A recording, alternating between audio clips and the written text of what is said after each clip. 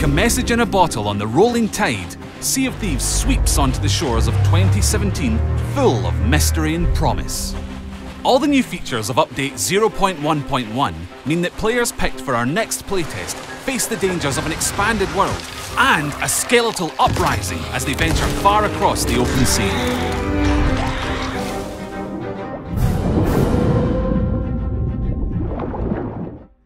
Back in December, we let 1,000 lucky insiders roam free in our first update, and since then, that pool of players has only grown. As we've pushed back the boundaries of our world, you and your fellow rascals will now find many more places to plunder. How many more? Nobody knows.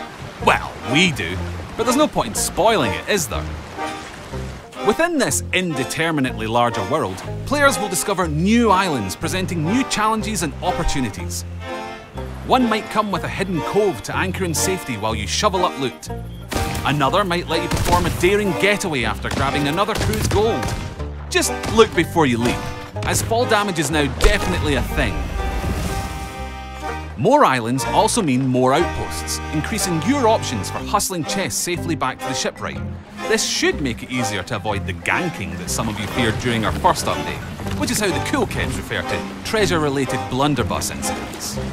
While you're off adventuring, make sure you don't let your guard down, not with the rattling remains of long-forgotten pirates prowling the islands. They may be gutless in strictly biological terms, but these old scallywags will still come right at you with rusty guns blazing, so your crew members need to watch each other's backs. So that's our latest update. There's still so much more to come, but for now, we hope you can join us to search and skirmish your merry way through the new, wider world of Sea of Thieves. Cheers!